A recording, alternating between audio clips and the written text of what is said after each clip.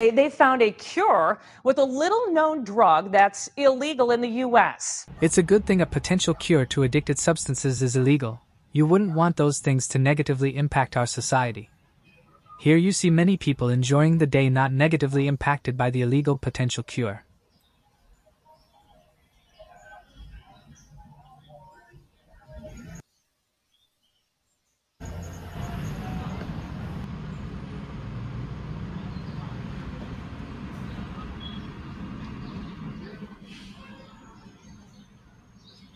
Just enjoying the day and doing some exercise.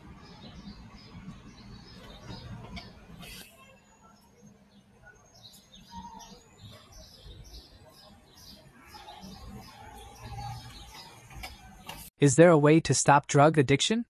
Maybe. There's a plant in West Africa that may be able to stop heroin addiction. Ibogaine is a naturally occurring psychoactive substance and has been traditionally used for ceremonial and medicinal purposes by some indigenous communities in Africa.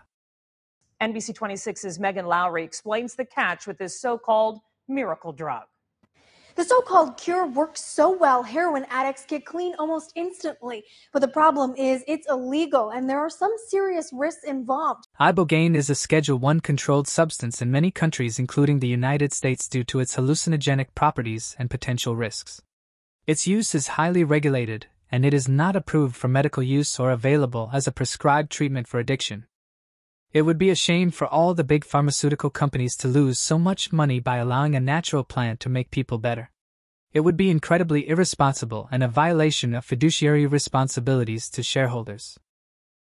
We spoke to one young man who knew if he didn't do something, his addiction to heroin would kill him. Relapse was more violent than the previous time.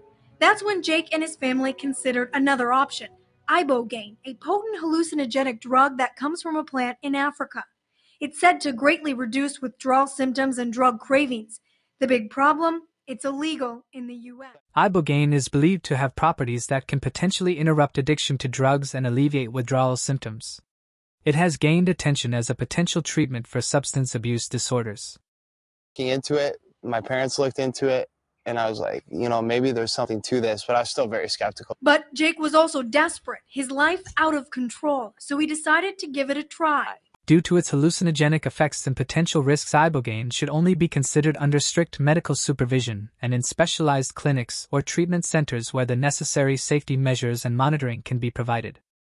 Welcome to Ibogaine University. This clinic in Mexico has been treating drug addicts with Ibogaine for the past 4 years. Come to Mexico, you do it in a place that's legal and safe, and then you go home clean and sober. Going home clean and sober after a trip from Mexico is quite generous.